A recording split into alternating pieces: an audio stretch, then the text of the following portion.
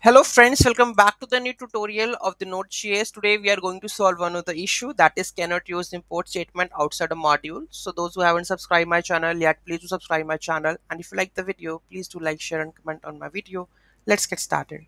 So here they have mentioned that the syntax error cannot use the import statement outside a module. So basically I'm trying to import in my Node.js module. So how we are going to use the module import statements into our Node.js application. So how we are going to do that?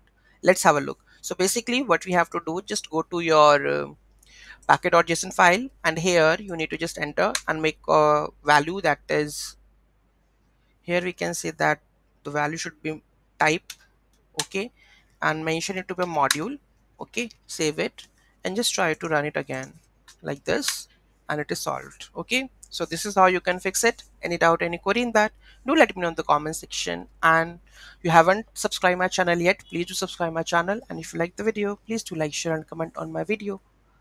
Thank you so much for watching this video. Have a great day.